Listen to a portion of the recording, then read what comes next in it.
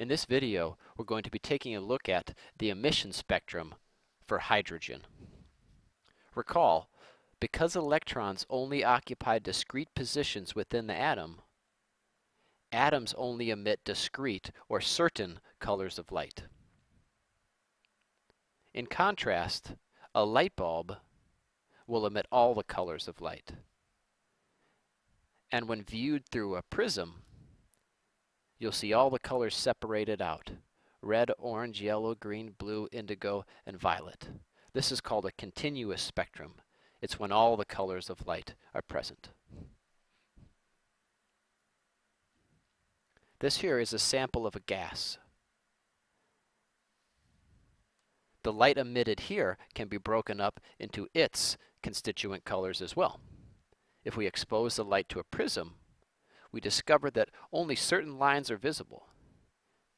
It looks like this particular element only emits 6 different colors. This is called an emission spectrum. This is a continuous spectrum. This is all of the colors, and this is just some of the colors.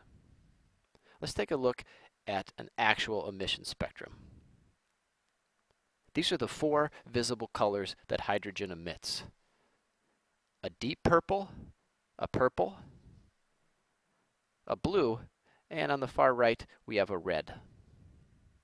Now let's say we wanted to know the wavelength of that particular color of red light. Well, we can use something called a spectroscope to help us do that. The spectroscope allows light to come in through here, and the viewer looks through this end, and you'll see the light that is projected on this little screen. This would be located inside the box, and it would enable the viewer to determine what the wavelength was. So using a spectroscope, we could determine that this particular color of light has a wavelength of 656 nanometers. Now if we know the wavelength of light, we can calculate the frequency of that light using the equation F equals C over lambda. And then when we have the frequency, we can calculate how much energy that particular photon of light had. We'll use the formula E equals H times F. Now this is important.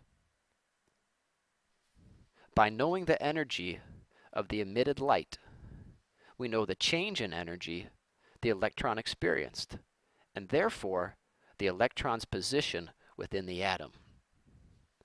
So in summary, every element gives off its own colors of light. It's almost like a fingerprint that's unique for each element. And using a spectroscope, we can calculate what the wavelengths are that are emitted by that particular element. Knowing the wavelength, we can calculate the frequency. Knowing the frequency, we can calculate the energy. And by knowing the energy, that tells us information about the electron's position within the atom.